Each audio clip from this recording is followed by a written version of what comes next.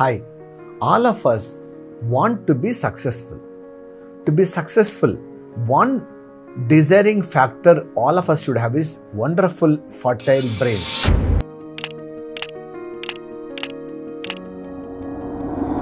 Whether memory, creativity, new ideas, or you want to be innovative and you want to be genius, you need to have a very good brain.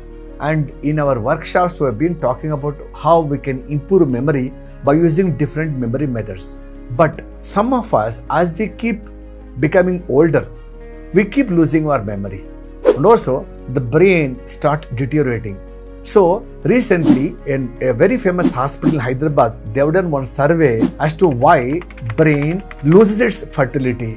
Why does it become incapable? They found out that 8 habits, if you can avoid, you can have wonderful brain.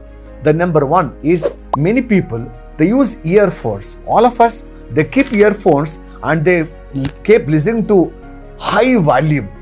Means songs, WhatsApp videos or calls. Always earphones in your ears and at high volume, that is going to damage your brain. So if at all you are using earphones, always play at low volume. That's the first one you need to take care. Number 2, many people live in dark rooms. Don't know why. Light represents life. And when you live in darkness, brain starts losing its fertility.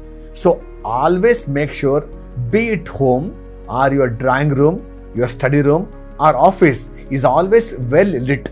If you can spend more time in the open area, sunlight, you will have wonderful brain. Number 2.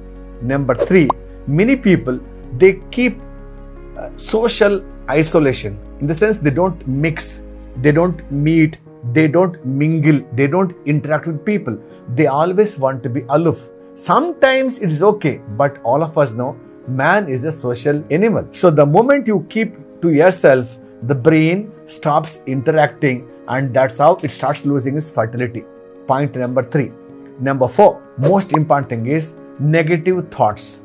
Negative thoughts means most of us always worried, if I do, what will happen? Tomorrow what may happen?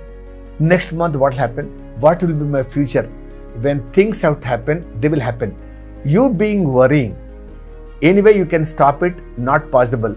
So some people, they keep worrying more than required. So don't unnecessarily let negative thoughts affect your brain, because one negative thoughts will lead to the second one, third one. Actually, now the effect will be very less, but the amount of thinking that we do, the negative processing, that is going to spoil our brain.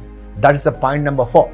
Point number 5 is too much of screen time. In the sense that all of us today, we are on mobile phone, on the laptop, we are watching TV, we go for movies, on Facebook and on Twitter, LinkedIn, WhatsApp, and too much of watching, screen time, and that is going to hamper your brain's health. So you reduce your screen time. Daily make sure that you have 1 hour or 45 minutes or 1.5 hours. So you decide how much time. Unless you are a software programmer, what is the need for you to spend so much of time on the screen? This you should avoid.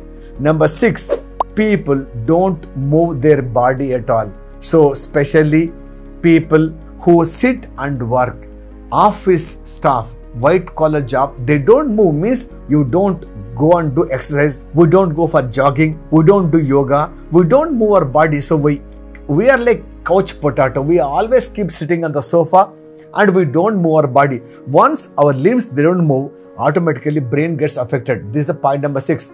Now point number 7 is bad sleeping habits.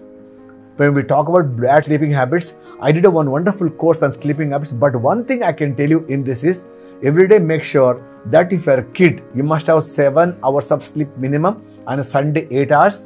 Adults like you and I, who will do less of physical work, then minimum 6 hours, and on Sunday, holiday, you can sleep for 7 hours, number 1.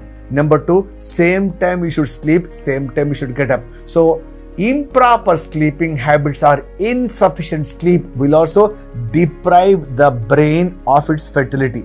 And now the 8th one is too much of sugar consumption. So lot of us eat sweets, including myself. I love sweets, and I put little more sugar in my coffee, tea, but make sure that if you eat more sugar, doctors they say it's going to spoil our brain's health. So if you can avoid all these 8 habits, you can have wonderful brain health. Once you have good brain, then what you can do, you can learn all those beautiful memory techniques and then keep practicing them, keep using them. Be aware of these methods and you can have wonderful memory.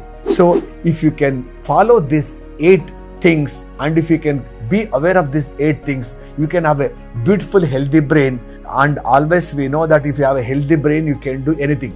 Money will come, money will go, right? Physical health you can still develop, but brain, once it gets damaged, it can't develop, because you know the neurons, once they die, they can't take birth again. So what we should do, we must make sure that in life, we must make sure that our neurons, they don't die. We should keep using those neurons, and that's how you can have wonderful brain. So remember these 8 things and apply them, and wish you very happy and healthy brain and success all your life. See you. This is Squadron Leader Jayasimha signing off. Bye bye.